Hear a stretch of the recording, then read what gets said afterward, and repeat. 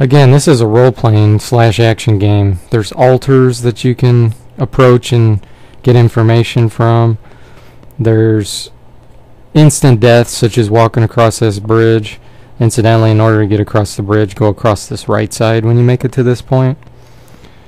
There's certain areas that you have to unlock. Here, there's an earth elemental door. This is the particular place with these vine men that guard the earth key to open that door. These are extremely dangerous. They do tons of damage to you. But again, it has a role-playing and an action feel. It's fantastic. Here we open the door. You can position yourself against these guys, even though they have high hit points, which means they have more than 1,000, so that they can't hit you. And you just keep whacking away on them, and eventually you see the hit points drop below high. And then once it reaches 0, of course, they're dead.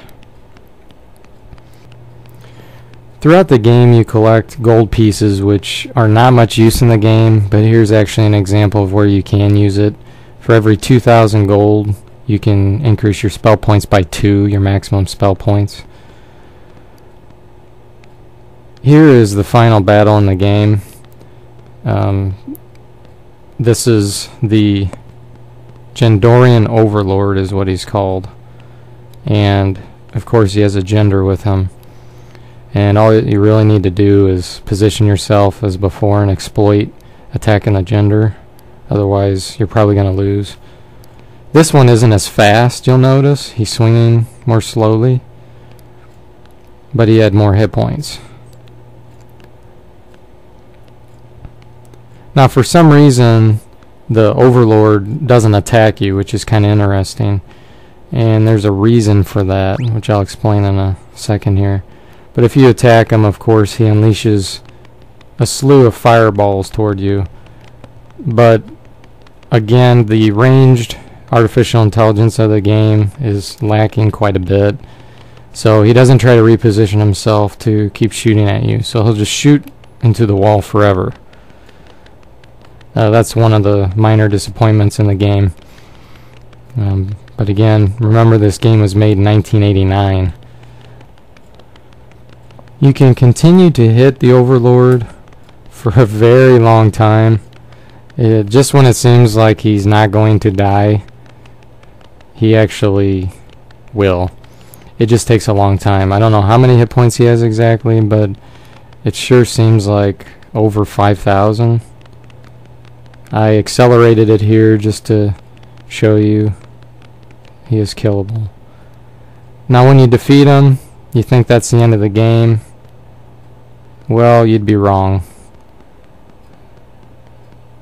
You get no clues as to what to do next. You go up to his throne, there's nothing there. So this is how you beat the game. You talk to him. That's why he didn't attack.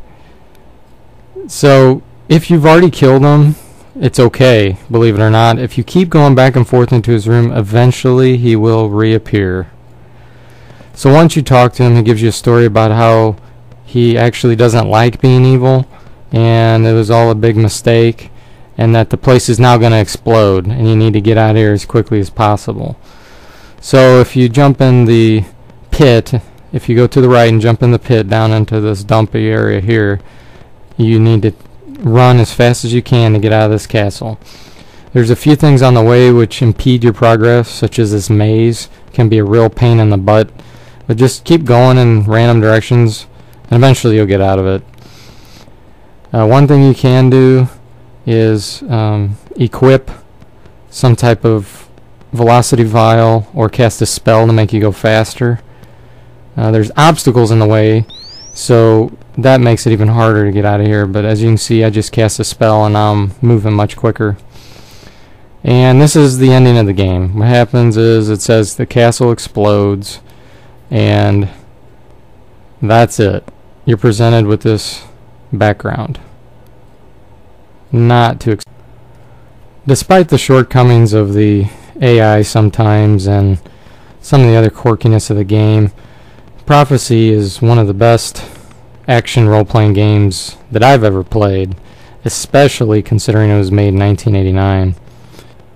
I highly recommend this game if you want a challenge and you love action role-playing games.